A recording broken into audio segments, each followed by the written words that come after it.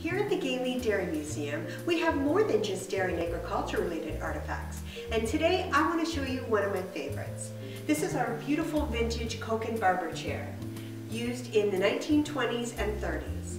Like many artifacts in our museum, the Koken barber chair was revolutionary.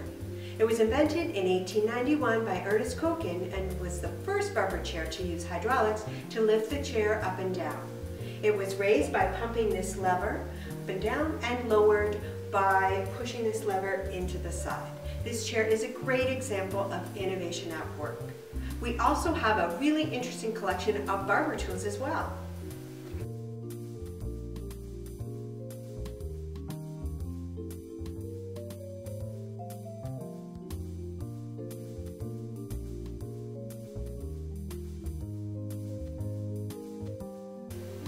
And now I'm going to put this beautiful chair to good use because my husband really needs a haircut. Wish me luck.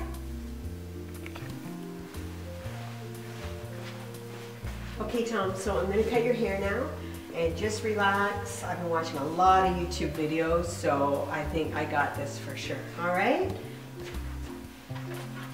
Okay, don't worry, you're in good hands, Tom. Good hands. Okay, just a second now. All right.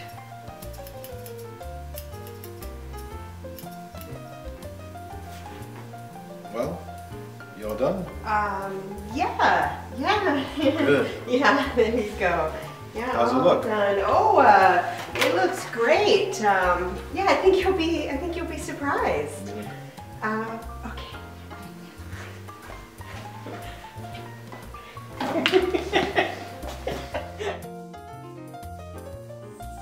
Your challenge today is to come up with the craziest hairstyles you can think of.